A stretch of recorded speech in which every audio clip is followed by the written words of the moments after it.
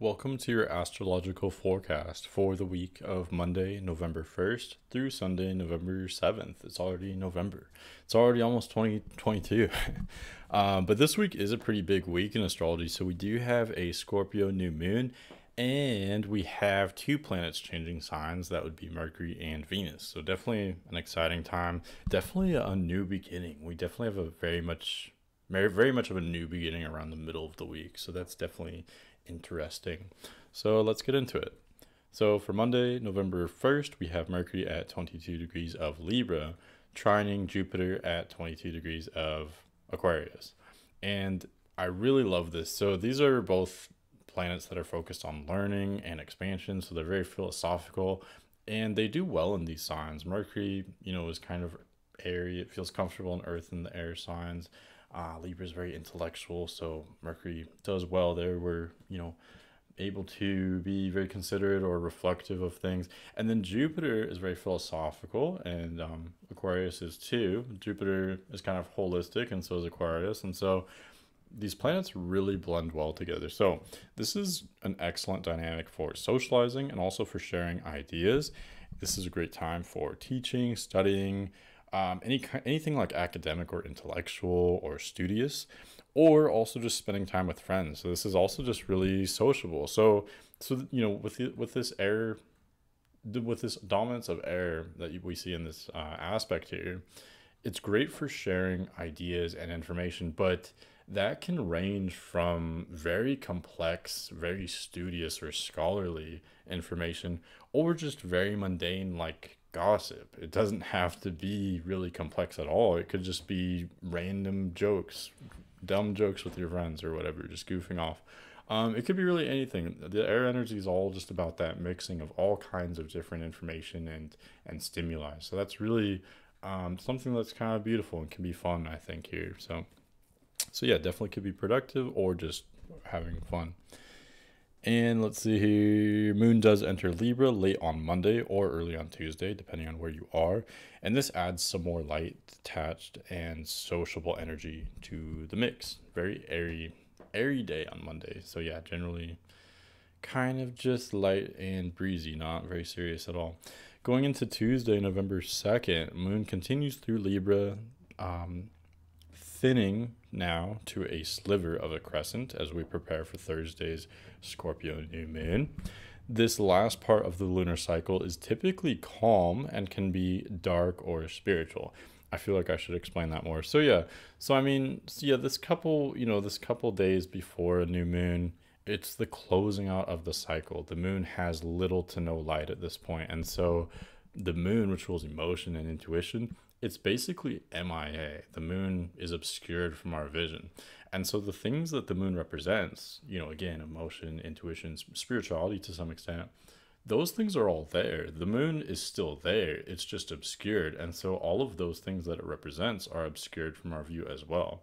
In other words, there's more going on behind the scenes at this time. So on a physical level, things are very quiet. It's good for like resting, that type of thing, reflecting.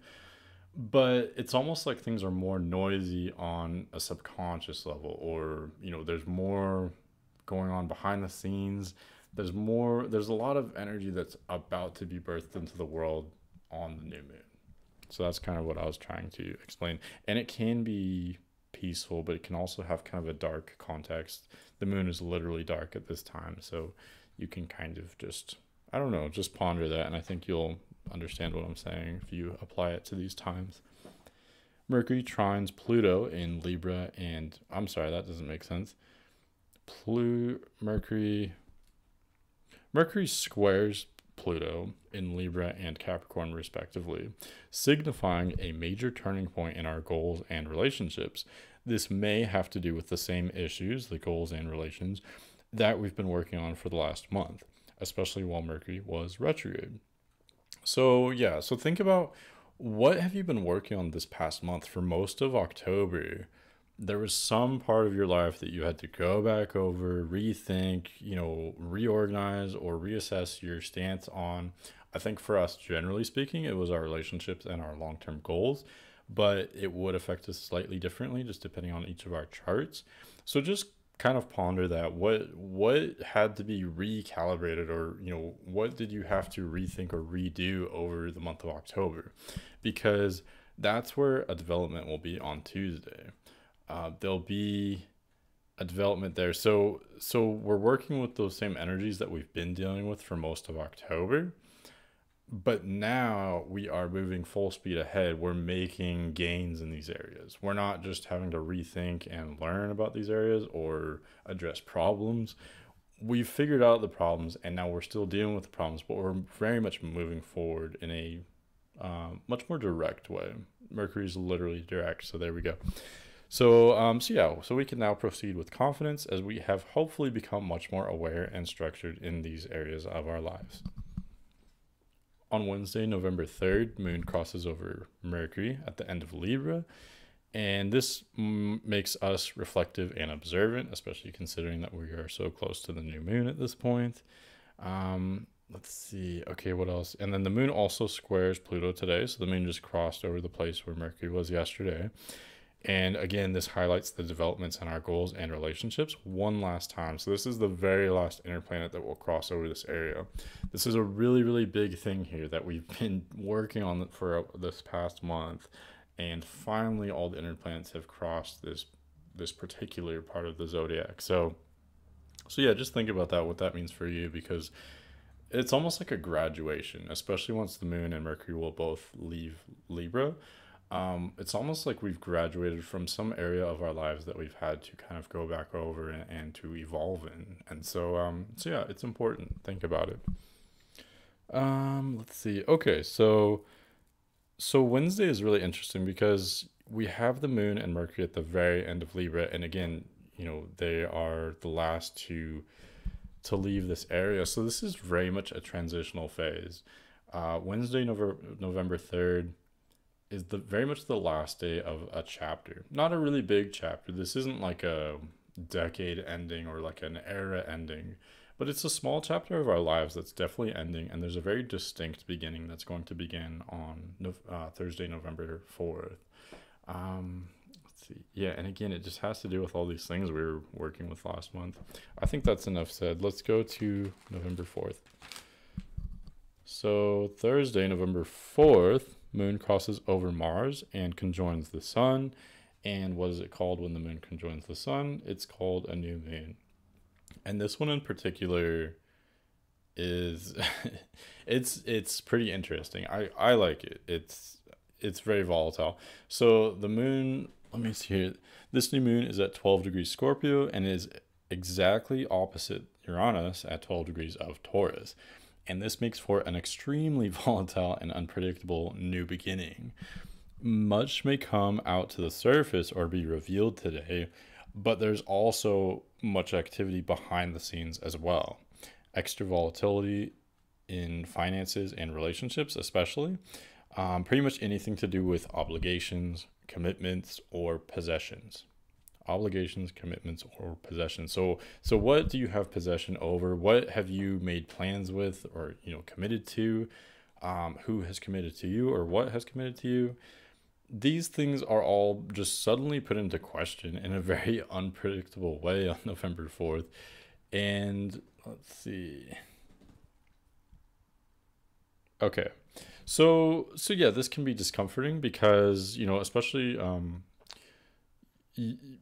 Uranus and Scorpio they both do have a connection. Uranus is exalted in Scorpio, and it is in Taurus, the opposing sign, but they're both unpredictable and they seem to disrupt things, and that can be uncomfortable. We can get used to things and then suddenly things change. That can be very disheartening.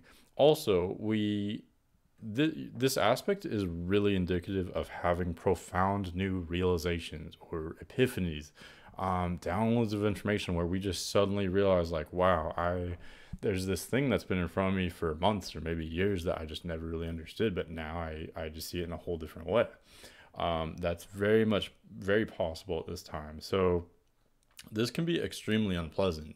It can be unpleasant to gain awareness because you realize that you've been living with something that's suddenly not acceptable. But once you make that leap in awareness, and start applying it, then that's what evolution is. That's how you improve yourself and your life, and that's ultimately what Uranus and Scorpio are asking you to do. So yeah, in short, there could be some uncomfortable changes with commitments, obligations, possessions. This could definitely be financial, could be like a stocks or, you know, economy type of thing. Nothing super major, but there could be some kind of like downturn, or again, it's unexpected, and humans, you know, we are always changing, and yet we also don't like change, and so this can be uncomfortable, but it's also absolutely crucial for making changes and gaining awareness. Also, I just want to highlight one more time that Scorpio is known to be secretive and to hide things, and especially with the new moon, I think this is one of those aspects that it's yeah, I would say it's impossible to fully understand while you're experiencing it, because there's too much going on and there's a lot going on behind the scenes at this time.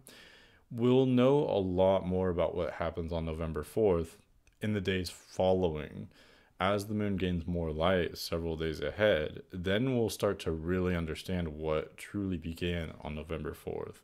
That's how conjunctions work, especially new moons are no exception. And hopefully that makes sense to you. Let's see here. What else did I write? So one other aspect to this day is that Venus and Mercury, I said these two planets are changing signs this week. So they both reach, well, technically Mercury's at 28 degrees Libra, but they're both pretty much, you know, at the end of their respective signs.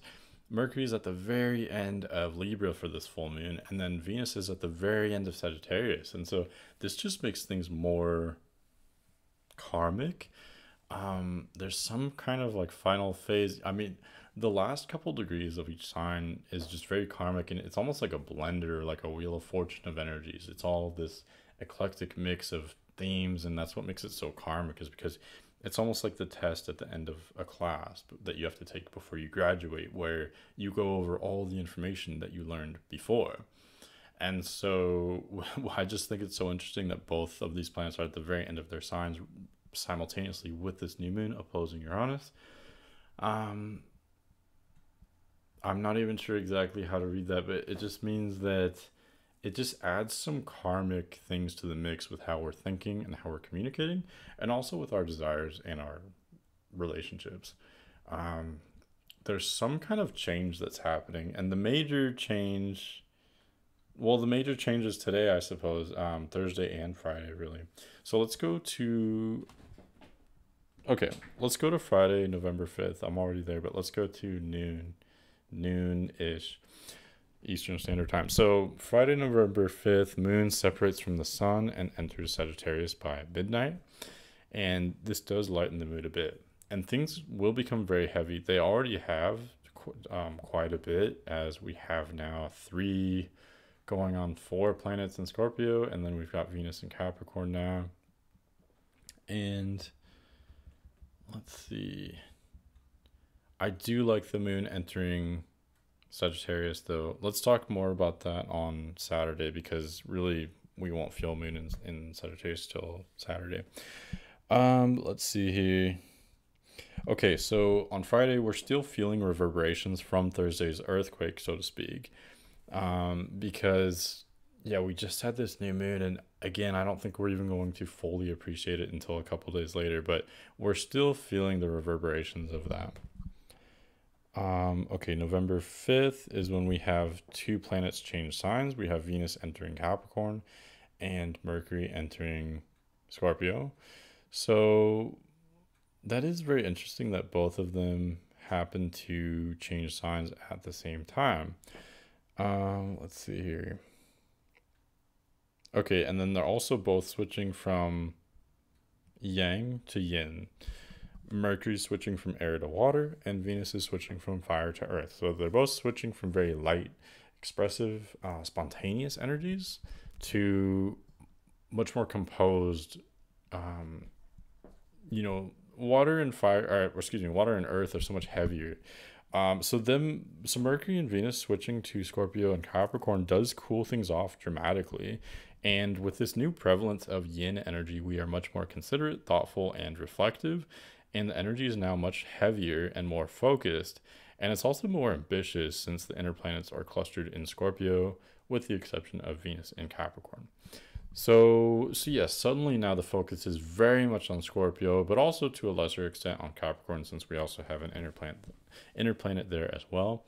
And let's see, so Scorpio and Capricorn do have a lot in common, and they are different from all the other signs. So I would say these are the most intense and the most focused signs. They're probably also the heaviest, I would say, because again, they're the most heavy. They're the most intense or the most serious, I guess you could say, and they're also the most focused on the long term. They're the most ambitious, and so having all these planets here, it's really a mix, especially having this cluster in Scorpio.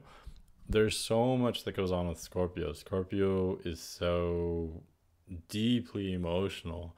But also, I don't know, there's almost like this new, like, tingly feeling that happens when we have these Scorpio energies.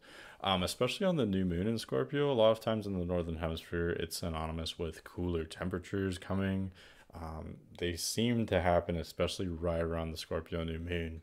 We get these cold fronts coming in, and there's almost something like exciting about that.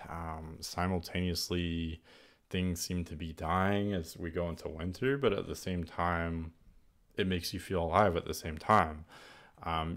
There's all this psychology about how cooler temperatures make humans more romantic or sexual for some reason.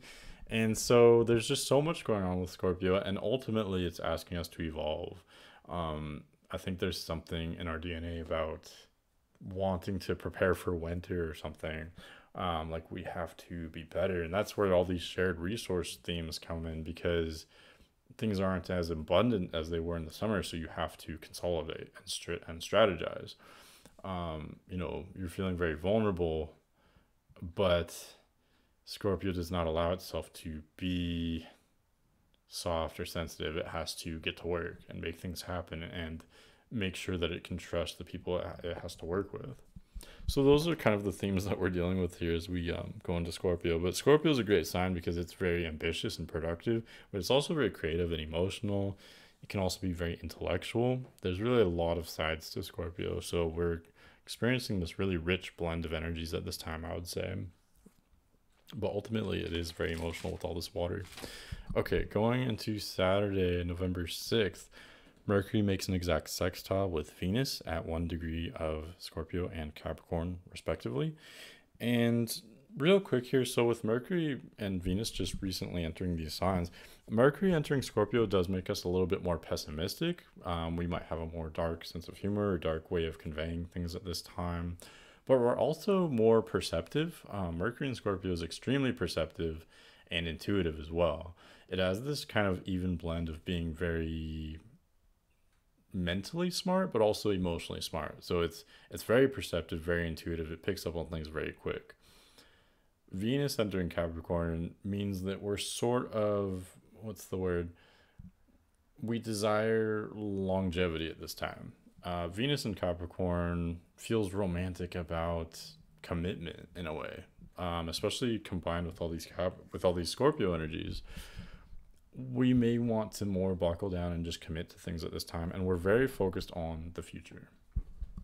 Okay, and let's see here. Okay, and especially with Venus and Mercury sextiling each other as they begin their transits in the signs of Capricorn and Scorpio, this to me marks coordinated ambition. This would be pleasant social interaction and good conversation, since we're combining Venus and Mercury. But this is in a very focused, decisive, and goal-oriented context, since it is happening in Scorpio and Capricorn. There's also a yod, and I have a lot of mixed feelings about this. I was debating if I should even bring this up, but Mercury at 1 degree of Scorpio, sextiling Venus at 1 degree of Capricorn, they form a yod with North Node at 1 degree of Gemini. And this is exact to the degree. However, the reason why I thought about not even bringing it up is because nodes don't really make aspects the way planets would. So I would debate if this would actually do anything at all. Nodes could maybe make aspects with the moon or maybe the sun to a lesser extent, but Mercury and Venus, I'm a little bit skeptical.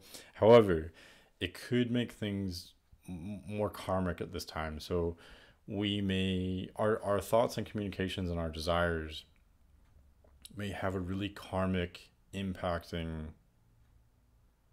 theme to them, especially in Scorpio and Capricorn. These are kind of karmic long-term signs, if you will. So I would say just kind of maybe take that with a grain of salt, maybe just look out for that. But I think that could result in something, maybe something small happening today that may have very long-lasting effects. So just be aware of that. Moon does continue through Sagittarius, keeping things somewhat lively and upbeat. So this is like the one placement that we have in, at least with the inner planets, that's in a yang sign in Sagittarius, which is very cheerful and upbeat. It's very different than Scorpio or Capricorn. And so this is nice to just kind of bring a balance to things. And it's funny because last week was so airy. We had this overabundance of air energy, and then now we have no inner planets in air whatsoever. It's very watery with just a little bit of earth and fire. So we're feeling much more deep at this time. Last week and last month, for that instance, with all the air energy, things were more light, more quirky, more sociable, more playful. All those things have kind of been completely discarded, and we're much more focused now. We're taking things a little bit more seriously, and we're feeling much deeper about things. All right, next for Sunday, November 7th, Moon enters Capricorn late in the day, conjoining Venus, making the vibe heavier yet also more pleasant somehow.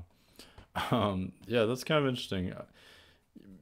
Right, because normally Moon, or any planet for that matter, switching from Sagittarius to Capricorn, I think it can be kind of difficult switching from such an optimistic, carefree sign to such a prudent, rational, long-term focused sign. It can be almost like a buzzkill. I hate to say it, but it can be difficult. But this is really beautiful with Venus almost being there to greet the moon as it enters Capricorn. I think that's really beautiful. It does temper some of the harder aspects of having the moon in detriment in Capricorn. So that is really sweet and beautiful. And I actually love the sextile here on Sunday between the moon and Venus in Capricorn, sextiling some of the planets, Sun, Mars, and Mercury in Scorpio, because there is sort of a balance here. Even though the focus is so much on these two signs, and these are very intense, heavy signs, we could be a little bit pessimistic or too rigid at this time. We might be too focused on the future and not able to lighten up or enjoy the present. However, it is relatively balanced still, because we have the earth making us grounded and prudent, practical, focused on our senses, but we also have this abundance of water with Scorpio, making us also emotional and intuitive and creative. So combining that, physical groundedness with the emotional creativity makes for a very well-rounded dynamic. Again, it is still intense and maybe too focused on the future, but it's interesting. So I think especially as the moon starts to sextile the sun later in the day, it will be really nice. We have that waxing crescent moon as the moon sextiles the sun, and that usually makes for a vibe that is pleasant, easygoing. It's going to be grounded and earthy, but generally it'll be a calm, nice day. And yes, the moon is in detriment. However, the moon is also conjunct Venus, so this is really the softest, most beautiful Capricorn moon that you're gonna get, I would say, making this sextile with the sun. So yeah, it looks like a nice day to kind of just rest and relax on Sunday. So I really do like that. And let's see what else here. I think that's pretty much all I had to say. So Sunday pretty much ends with the moon beginning to sextile the sun, which makes things more harmonious and pleasant. And it also ends with Mercury approaching Mars, making our thoughts and communications intense and focused, especially being in Scorpio, which is ruled by Mars. So yeah, we may be thinking in a very edgy, controversial, sexual type of way, and our communications will be reflective of that. We may be kind of competitive and edgy at this time, but all in all, I think it's a fun dynamic. I think we're moving forward very much so now. Planets aren't retrograde like they were in the last few weeks or a few months for that matter. We're very much moving forward now in a new direction, and I'm kind of excited to see what this will bring. So yeah, so thanks for watching, and stay tuned because we're about to enter eclipse season soon. So everything is really going to change once we get into the next couple weeks here. But thanks for watching, and as always, you can reach me at manic.mercurian@gmail.com. Thanks for watching, and I'll see you later.